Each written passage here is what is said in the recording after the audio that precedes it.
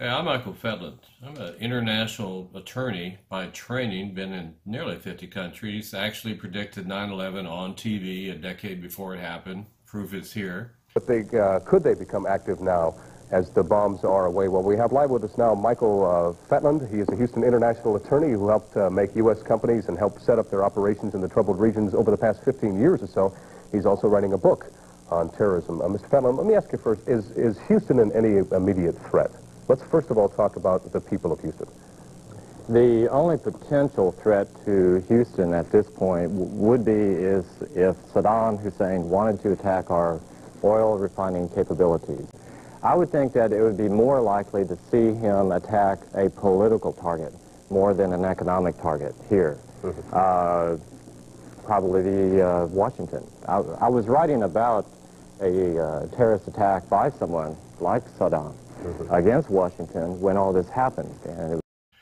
And now I can predict that within a very short time, we're going to have evidence that our president is actually the Manchurian Candidate working for Russia as a Russian agent. I hesitate to say that because that's a big, big deal, but unfortunately, the evidence is piling up that shows only one conclusion. Starting with the 2016 campaign, the Russian contacts by Trump's people were over 100 contacts when you're trying to get American votes. How weird is that? During 2016, it turns out, and we'll find out for sure from Michael Cohen, that Trump was trying to negotiate a Moscow hotel deal. Yeah, never told about it. That's when he was saying, I don't know Russia. I don't know anything about Russia. The fact is, he's been going to Russia since 1987. He had a beauty pageant there. BS. He's been working with Russia a long time. In fact, because Trump bankrupted all of his companies, and including a casino, which is a hell of a feat, it was Russian money that saved him because the U.S. banks wouldn't loan to him anymore because he never paid them back. Hello? But the Russians were putting hundreds of millions of dollars into Trump's pocket to buy the high-priced real estate they were using after they looted the Russian economy, take the money out, grab part of it, run to high-end real estate, and there it is. Another evidence of Trump's cooperation with Putin is that he's taken the Putin line on all the foreign policy. He was pro-Brexit, which is going to hurt England, going to hurt our trade to England, make it harder for us to sell more things to England. Bad deal. He's wanting to pull us out of Syria, another Putin initiative. He hates NATO, another Putin idea. He is hating on the EU, the European Union. Hello, the largest collection of democracies in the world since World War II, keeping peace and stability, is the EU. Trump even hates that. I mean, how crazy for a president is that?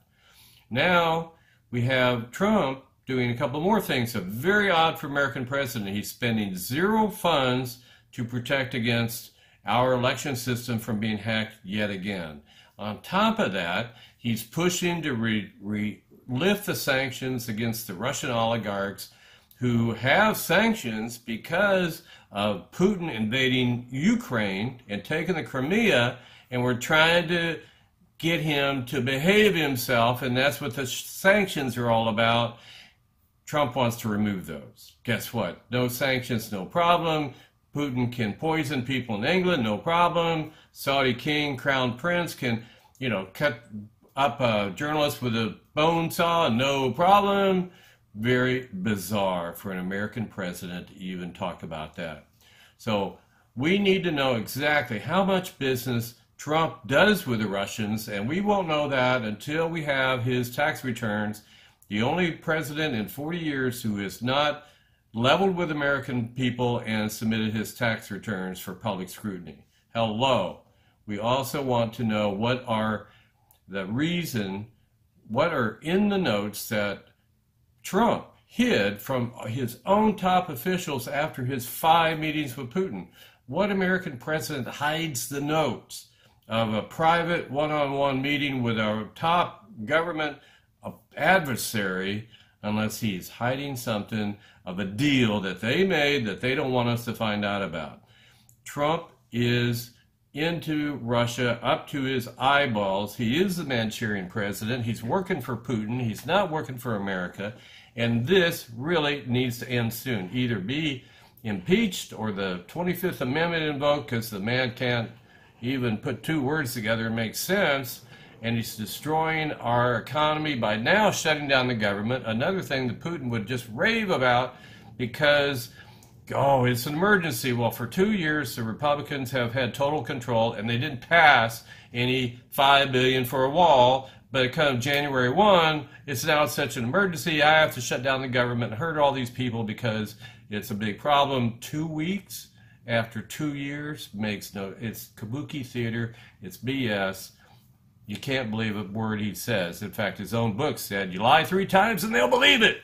What kind of moral grounding for a president is that? That you lie so they believe you? That's not American values. So, final thought here is that we need to get to the bottom of the Trump train, find out how much he's influenced by Putin, find those notes, get his tax returns, and you know what? Let's get ourselves a real American president instead of a Russian one.